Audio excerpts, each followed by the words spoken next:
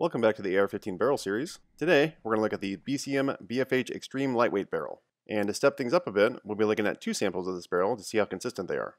Coming up, we'll go over the specs, inspect both barrels to see if we can spot any differences, and after that, we'll head to the range and shoot some 30-shot groups and see what we get. Alright, so these two samples were generously loaned to the channel by a subscriber, so a big thank you to him. Both of these barrels were purchased directly from BCM on January of 2022, and they were sent to me in unfired condition with their original packaging. The barrels are cold hammer forged from 4150 chrome moly vanadium steel and have a chrome lined chamber and bore to increase service life. The main feature of this barrel is the profile and the weight. The ELW barrels have a continuous taper with more weight biased towards the rear and a thinner taper up front to help improve balance. There's also no shoulder on the gas block. BCM claims that this improves barrel harmonics. The exterior of the barrel is parkerized with a manganese phosphate finish per military specifications. Each BCM barrel is high pressure tested with a 70,000 psi proof load and magnetic particle inspected afterwards to detect any flaws in the barrel's surface. The barrels have a 5.56 NATO chamber and a 1:7 twist rate, half by 28 threads, mid-length gas, a 0.625 inch gas lock journal with a dimple, and a gas port that measures at 0.075 inches. Next up, we'll take a closer look at things on the bench and start to see how similar and different these barrels are from each other. First, we'll start off with gauging both barrels. The first gauge is a throat erosion gauge, and both barrels measure between a 1 and 2 on this gauge. Next up, we'll gauge the chamber dimensions to see if the chamber and throat are at least minimum size, and both barrels pass with this gauge. Next, to check headspace, I'm using a new JP Bolt and Forster headspace gauges. We will start with the 5.56 NATO minimum headspace gauge, and both barrels pass. Next, we have a 223 no-go gauge, and the bolt is able to spin with both barrels. So we will move on to a 223 field gauge, and the bolt is not able to close on the field gauge, so both barrels pass. And just to make sure that there is nothing significantly off with the bolt or gauges, we will use a reference barrel to double check. And the reference barrel today is a Criterion H-bar. We will start with the go gauge, and the bolt spins as it should. Next we'll move on to the 223 no-go gauge, and the bolt is not able to lock in place, meaning that the Criterion passed both gauges. Just to touch on headspace real quick, the 5.56 NATO chamber has a fairly wide range of what is considered serviceable headspace. So although the BCM ELW's barrels failed the no-go gauge, but passed the field gauge, they are still below the maximum allowable headspace for a 5.56 NATO chamber. However, it's generally expected that a new 5.56 NATO barrel shouldn't fail a 223 no-go gauge, which is a fine standard to have, but the barrel is still technically within the serviceable headspace range. However, the headspace is not as tight as some would expect for a new barrel. Anyway, we'll move on to the weight. BCM advertises this barrel as being 1 pound 5 ounces, and my scale rate's pretty close at 1.3 pounds. And compared to other barrels that I've measured so far, the BCM ELW is not the lightest, but it's pretty close at 0.092 pounds per inch of barrel length. Next up, we'll look at some of the exterior dimensions, starting with the gas block journal. And you can see that both barrels are pretty close to one another, only 1/10,000th of an inch apart. And if we look at the minimum clearance between the gas block journal and a gas block, the BCMs have the loosest fit that I've measured so far. So this means that you may have a little bit tougher of a time getting a good gas seal between your barrel and your gas block. Next up, we have the barrel extensions, and there is almost about a 1/1000th difference between the two barrels. And if we compare this to the other barrels that I've measured so far, again, the BCMs have the largest clearance, which will result in the loosest fit with the upper receiver. So not looking so good here either. Let's move on to the Borescope. Alright, so I'm using a Borescope that was provided by Tesslong. It's their fold and focus model, which is available on their website, and you can get 10% off with my affiliate code PM2025 if you're interested. And also a quick note about the Borescope footage. This was done after I got done shooting the groups and cleaning the barrel. Normally, I would prefer to take the Borescope footage before shooting the groups, but this is just how it worked out this time. Anyway, starting at the chamber, you can see some tool marks. It doesn't look like they're very deep though, but it looks like the chamber was cut with a reamer. Moving up to the throat, there are a few things to look at here. The right edge of the rifling lands looks to be a bit rough, more so on barrel number 2. It doesn't look so bad on barrel number 1. Also, the throat looks to be cut a little bit uneven on both barrels. You can see that the rifling starts in different places. I guess we'll see how that plays out with the groups. And next we'll move up a little bit to take a closer look at the rifling. And again, you can see some radial tool marks, more so on barrel number 2 again. Since the rifling is cold hammer forged, I'm not sure what these tool marks are from, but they are pretty much all throughout the length of the bore, although they do get a little bit deeper as you get closer to the muzzle end. Here's a straight view through the Borescope, and you can see those tool marks a lot better. And it's pretty much like this from the chamber end to the muzzle on both barrels. Again, it looks like the radial tool marks get a little bit deeper as you get closer to the muzzle. Anyway, not sure what this is from, but feel free to leave a comment if you know what these are from. And here's a peek at the gas ports. There's nothing much to see here. Again, this was after shooting the groups. So you can see that there's some amount of wear here, which is totally normal. And here's a peek at the crowns. Again, you can see some of those radial tool marks up here. Also, the leading edge of the crown doesn't look to be super clean. Not that it's really bad, but there is a little bit of jaggedness to it. Also, on barrel number 2 on the right, it looks like the edge of each rifling land is depressed or deformed or something. I'm not sure what happened there, but it's not confidence inspiring. But I guess we'll see if that affects the groups or not. And after I took a closer look at the barrels and some different lighting, the radial marks in the bore are pretty easily seen with the naked eye. So this should make things pretty interesting. Anyway, let's go over the setup and then head to the range. The barrels were shot on 2 separate range days. This was done so that I could use the same upper receiver, BCG, handguard, and gas block. The upper receiver is a clear anodized upper from Bad Attitude Department. The threads were greased, and the barrel nut was torqued to the manufacturer's torque specification. The handguard was fitted with a 3-inch front bag rider. The stock was supported by a rear bag.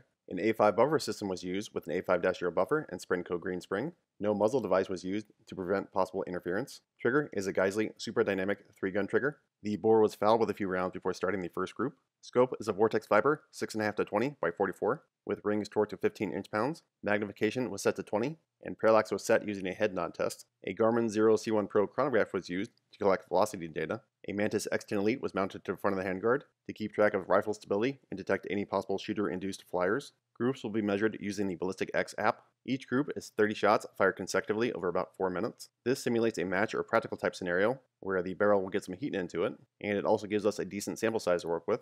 Between each group, I use a chamber chiller and leaf blower for cooldown. Distance was 100 yards. Point of aim was a small circle at the bottom of the target. Point of impact was set a few inches higher to preserve the aiming point. Wind was monitored with a ribbon. Each 30-shot group took about 4 minutes to shoot and was edited down to about 15 seconds. Today I'll be shooting 3 groups. First is Winchester 55 grain M193. Second will be Frontier's 223 load of their 68 grain boat tail hollow points. And last, I'll be shooting Federal Gold Medal 77 grain Sierra Match King. And before we get started, for your reference, here's the best 30-shot group that I've shot with an AR-15 so far on video. It was with a Sons of Liberty Gunworks SPR barrel shooting Hornady 73 grain ELD match. And also, Ben Belkin, the owner of Jack Wolf Knives, gave me a chance to shoot his custom bolt action from Phoenix Custom Rifles. And here are the 3 10-shot groups from that rifle. Alright, with that out of the way, let's do it. Okay, starting things off with Winchester M193, the bulk FMJ load. Winchester M193 hasn't been grouping too well for me lately. Anyway, the ejection was a little bit weird. Barrel 2 was ejecting around 330, and barrel 1 was ejecting around 230. And again, both barrels used the exact same upper and BCG. Recoil felt a bit more stout than I would have expected, having a .075 gas port. I probably could have upped the buffer to a A5-2, but I stuck with the A5-0 for all the groups. Shooting wasn't perfect on my end, but I didn't have any significant concerns about my shooting on any of the shots. The Chrono and Mantis worked well. Wind was pretty calm for both groups, so I don't think that will be an issue. And we will finish up the group here and then take a closer look. Starting things out with the velocities, the average muzzle velocity for barrel 1 was slightly faster at 2,947 feet per second compared to barrel 2 at 2,939 feet per second, and the standard deviation was a fair amount better on barrel 1 at 22 feet per second compared to barrel 2 at 38 feet per second. Looking at the groups, they both look pretty ugly. Barrel 1 on the left has a donut looking group with basically no shots in the center of the group, and barrel 2 has some pretty significant outliers that went right and low. Taking a closer look at the group from barrel 1, shot 22 was the slowest and shot 30 was the fastest. Rifle stability looked fine with an average score of 99.6 and a low score of 99.1. Shot 24 is the only one that looked really out of place to me, and that shot felt fine on my end, and the velocity and Mantis data look okay. So, it is what it is. Looking at the group for barrel 2, shot 3 was the slowest, and shot 16 was the fastest. Average rifle stability was a bit worse at 99.4, with shots 8 and 11 below 99.0. And then shots 1, 14, 16, and 29 ended up pretty far away from the rest of the group, but those shots all felt fine on my end. Before we look at the numbers for each group, I'll take a minute to introduce my AZ score to the new folks. So, AZ stands for A-zone equivalence distance, and it gives you the maximum distance where the calculated group size would still fit into a USPSA A-zone, which is 5.91 inches wide. The reason why I use this score is just because it's easier for me to make sense of the group numbers compared to looking at the raw mean radius. Alright, so barrel 1 ended up with a 30-shot group size of 6.3 MOA and a mean radius of 1.9 MOA, which equates to an AZ score of just 74 yards. And barrel 2 ended up with a little bit better 30-shot group, with a group size of 5.9 MOA and a mean radius of 1.5 MOA, and an AZ score of 92 yards. If you want to look at some more conventional numbers, here is the 30-shot group broken down into 3 10-shot groups, and barrel 1 had an average 10-shot group size of 5.5 MOA, compared to barrel 2 with an average 10-shot group size of 4.8 MOA.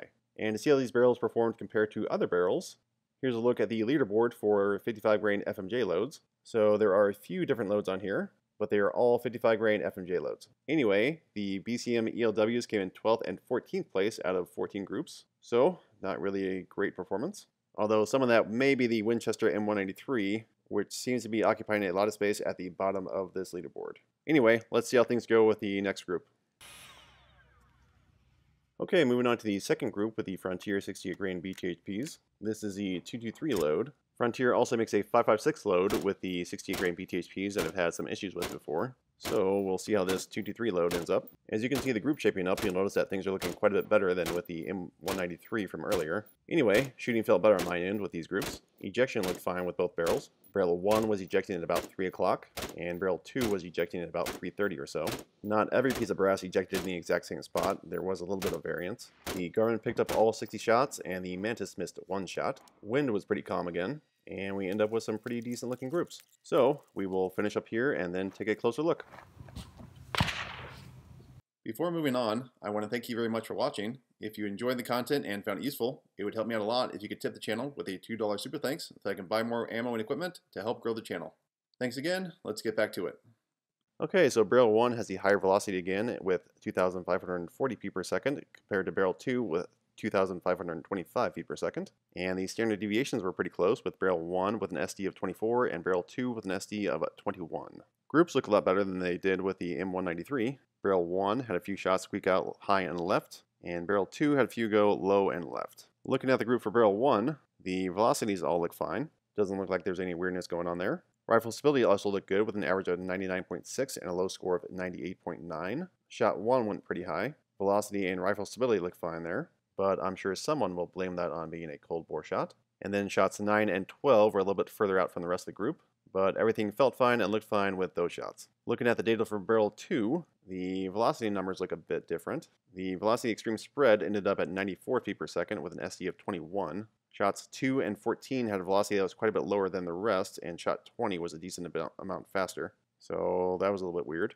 Rifle stability average looked fine at 99.5, but shots 12 and 15 were a little bit less stable than I would like to see, and they did feel a little bit off when I broke the shots. But it looks like I got lucky because both those ended up right in with the rest of the group. Barrel 1 ended up with a better group with this load by a decent margin, with a group size at 2.5 MOA, mean radius of 0.661 MOA, and an AZ score of 213 yards, compared to barrel 2 that had a group size of 2.9 MOA, mean radius of 0.827 MOA, and a AZ score of 171 yards. But if you want to look at the average 10-shot group size, they both had an average 10-shot group size of 2.0 MOA. Moving on to the leaderboard. This board includes groups with both the 556 and 223 load of the Frontier 68 grain BTHPs, and the BCMs comes in second and third on this board, so not a bad showing here. But they're a pretty decent amount behind the Hodge that put up an AZ score of 296 yards with this ammo. Anyway, let's get started with the next group. Last group of the BCMs is with some premium ammo. Federal Gold Medal 77 grain Sierra Match Kings. Velocity is usually a bit low with this load, but it usually groups pretty well. Shooting felt fine on my end with this group. I'm certainly not a perfect shooter, but I didn't have any significant concerns with any of the shots. Recoil felt fine with the Federal. It usually does since it's loaded on the lighter side of things. Wind remained calm for this group. The Garmin and Mantis worked well, with the Mantis missing 1 out of the 60 shots. Both groups end up looking pretty decent. The group for barrel 2 ended up looking a little bit weird, and barrel 1 is a pretty well distributed group with 1 shot a little low left. So we will finish up the group and then take a closer look.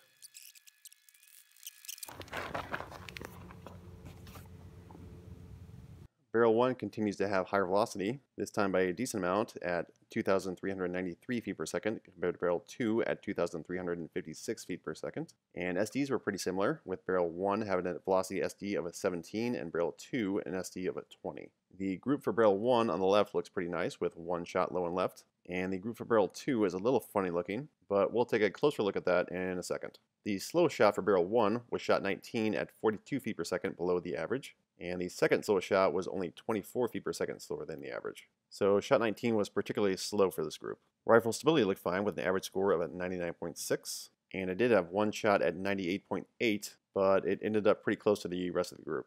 Shot 29 was a bit further out from the rest, but the shot felt fine and the data looks fine from that shot, so that's just where that shot ended up. Moving on to the group for Barrel 2, nothing looks overly concerning with the velocity numbers. Average rifle stability looked fine at 99.5, although shots 3 and 17 dipped below 99.0, and they felt a little bit off on my end. But I got lucky, and they both ended up pretty close to the center. And then it looks like shot 23 ran away from the rest of the group for no particular reason. Barrel 1 ended up with a group size at 2.1 MOA, a mean radius of 0.548 MOA, and an AZ score of 258 yards. Barrel 2 was a bit worse, with a group size of 2.7 MOA, a mean radius of 0.632 MOA, and an AZ score of 223 yards. Breaking things down into 10-shot groups, Barrel 1 had an average 10-shot group size of 1.7 MOA, and Barrel 2 had an average 10-shot group size of 1.9 MOA. And here is the leaderboard for the Federal Gold Medal 77 grain Series Match Kings. The BCMs come in 3rd and 5th place out of 7 groups with this ammo. And they are a pretty decent amount behind the Roscoe, which has a very comfortable lead, but the rest of the barrels are stacked up pretty tight with not a whole lot of distance between them. Alright, so here are the overall results for the BCM ELWs.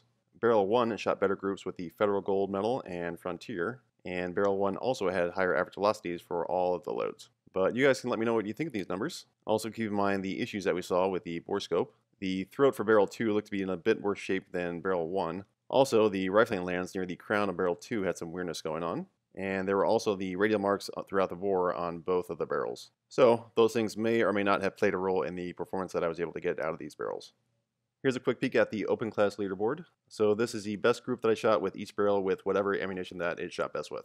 So this leaderboard isn't really a fair comparison since all the barrels haven't shot all the same ammunition. But if this information is useful to you, here it is. The BCM ELWs come in 8th and 13th out of 20 barrels, and they are basically lumped in a pretty densely packed portion of the leaderboard with AZ scores in the low to mid 200s. But of course, keep in mind that I am not a perfect shooter, so I may not have shot all these barrels exactly evenly, and I'm sure that a better shooter could get at least slightly better groups out of these barrels. But these are the results that I have. Anyway, let me know your thoughts about what you saw. Also, if you've had a similar or different experience with the BCM ELW, and if you think that these barrels performed as you expected, or if you're expecting things to go a little bit differently. Anyway, I think that'll do it for now. I'll see you next time. Later.